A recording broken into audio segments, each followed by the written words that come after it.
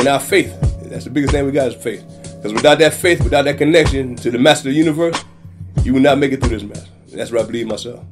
So you got to believe in that, or something greater than yourself. That's one of the first parts of being a man. To love something more than yourself.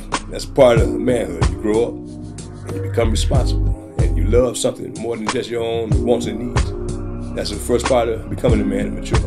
So a lot of us get older chronologically, but we don't mature. But a lot of times when you get to, I was blessed, I got my soulmate. If I die, I come back, I live for her again.